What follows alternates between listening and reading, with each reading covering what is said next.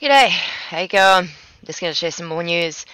Australian government announces a $61 million boost to tackle violent extremism. The Morrison government has pledged $16.17 million boost to counter violent extremism and glowing alarm over surging numbers of the anti-government conspiracy theorists. 3rd of February 2022, Home Affairs Minister Kate Andrews, tens of millions of dollars announced to combat conspiracy theories, $60 million boost. Federal government will spend more than $60 million to combat violent extremism, targeting the rapid rise in conspiracy theories and fears for MPs' safety. Home Minister's Affairs Karen Andrews announced the funding boost on Wednesday amid concerns of the rise of misinformation and hate.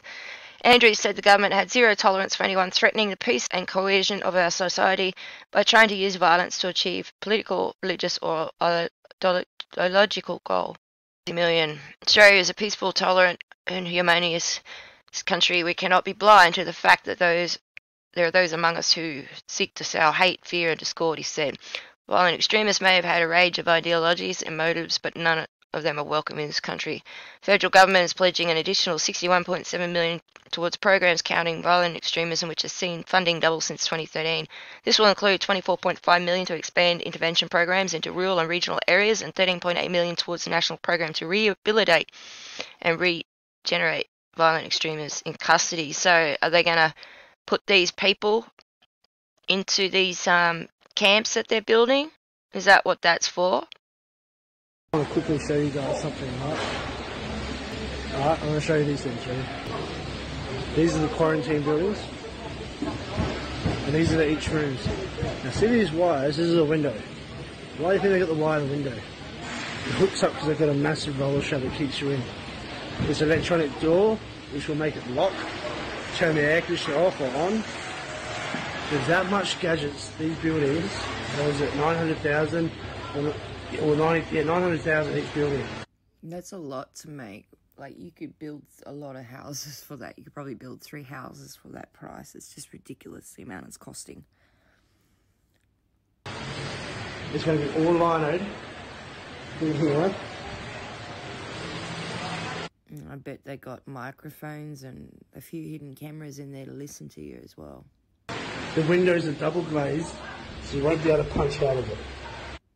So is it hermetically sealed? It's solid. Each room. This is where you'll be sleeping. Toilet, bathroom, kitchen, TV. They're going to have double beds, so there'll be 2 people per room. Yeah, it's little prisons, size of little remand buildings. And don't these people building them think that they won't be locked up in them too? This is the thing. The Polish thought that when they were building their camps over there.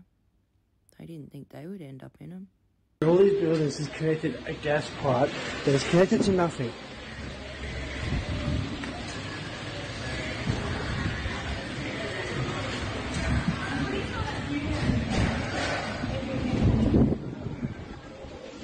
Right here.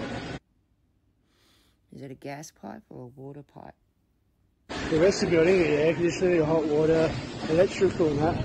What's this for there? So yeah, that's what's to come, I think. So, security agencies say they are concerned that has supercharged the number of minded groups and individuals. Analysis Professor Greg Barton from the Deakin University welcomed the funding commitment, describing the focus on rehabilitation and prevention as exactly what we want.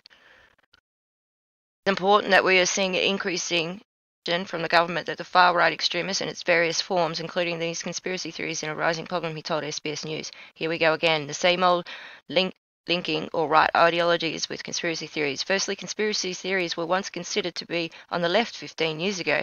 This website was once called a leftist conspiracy loony bin by one commentator. This was black and white when the left was protesting against Masado, partaking in the Occupy movement, standing up for civil liberties, and much more. Those of us who see a bigger picture are often classified with any side that threatens to upset the status quo. Back then, it was the left who generally sought to challenge the establishment, but before being co-opted, the cultural Marxist elements becoming the dominant doctrine over social revolutionary ideology. The right, George Bush, and the neoliberal order was the same old pony in the game. Conservative supporters of this regime dismissed the conspiracy culture back then. Those who were simply warning that an international control structure was emerging, the likes had never been seen before. You believed You crazy lefty, go hug some more trees. Fast forward a decade and Conservatives seem to be finally beginning to understand this threat to their protected way of life, with the original group hoping to disrupt this order was misled and weaponized. These are the facts. Furthermore, they failed to mention that any understand the false left-right paradigm is in fact a hoax. We never subscribe to the political theatre that underpins the manufactured social division. There is only truth and lies, good and evil. Perhaps we will always be classified whichever side is in pursuit of the best interests for Australian at any given moment in time, Miss Andrews. Leave us out your dribble. Professor Barton also pointed to an activity from protesters outside Parliament House and the National Press Club in recent days, which included genuine far-right extremists.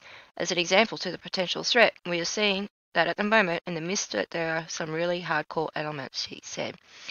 The threat always is that some individual will decide, perhaps with no one else knowing anything about it, to make a hero of themselves. 60 million of your taxpayer dollars once again going to protect you. Violent extremism.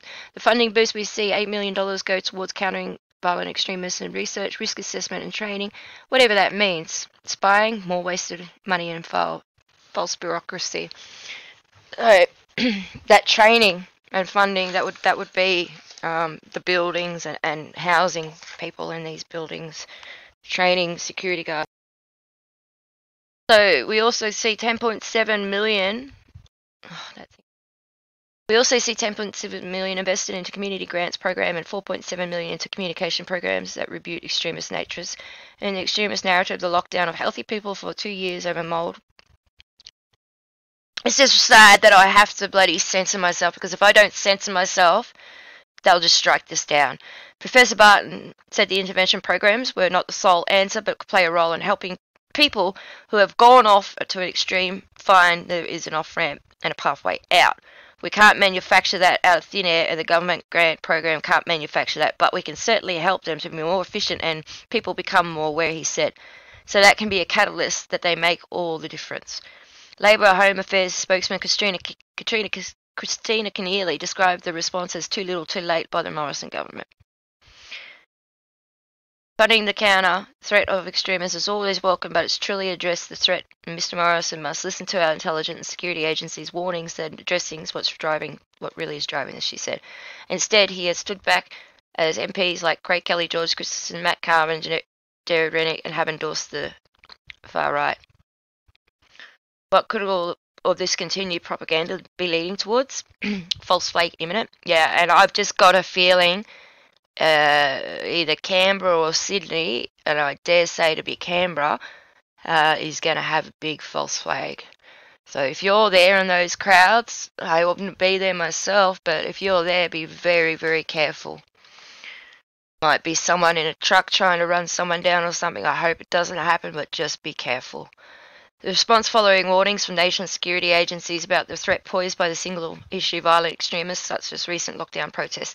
ASIO Director General Mike Berger said last October, many violent extremists were focusing on individual issues rather than a broad ideology such as right-wing extremism. The most likely attack in Australia will be that of a lone actor, one who mobilises to violence with little or no warning, Mr. Burgess said at the time. It's a very interesting time here in Canberra. Dr. TJ Coles explored in his December feature piece below the possibility of false flag attacks could soon be on the horizon, used as a means to squash anti-injection sentiment in this country.